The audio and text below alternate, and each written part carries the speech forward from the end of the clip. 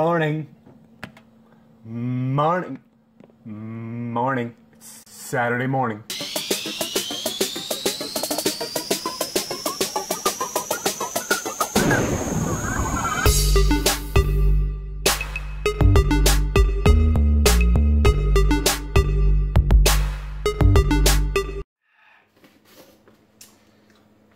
The pre-workout and the egg whites give it like a tingling, like a sparkle, like if you're having like a sparkling wine, or I would say sparkling water, but there's too many bubbles in that. This is like a stale sparkling water when you do that. And normally the pre-workout does not have that like sparkling or tingling taste. Kind of interesting. Never had it with the egg whites before.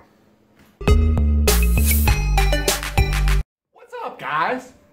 Today when I do my cardio, I'm going to use this waist trainer. I don't know if this is like some type of polyurethane rubber stuff, but it helps with sweat. So what that does is helps remove some of the subcutaneous water in the midsection. And I'm going to use that potentially while I'm working out, but definitely while I'm doing my cardio, because I'm going to be going to the beach today, and I want to look pretty fly for a white guy.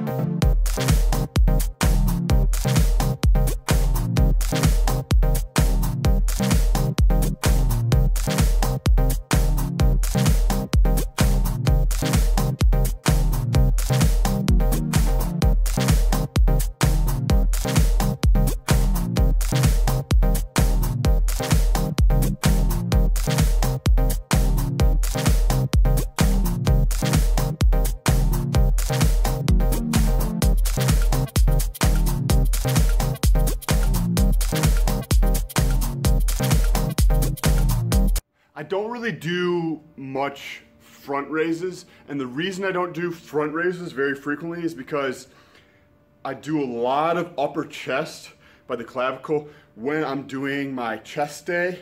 So that also works the anterior part of my shoulder. So I don't want to have that overdeveloped, and that's why I don't really do any front raises on shoulders at all. Plus, when I'm doing shoulder press, I'm working the anterior part of my shoulder. I do a little extra shoulder work throughout the week as well. So I just don't want to have some type of muscular imbalance, and that's why I just don't do fucking front raises very often.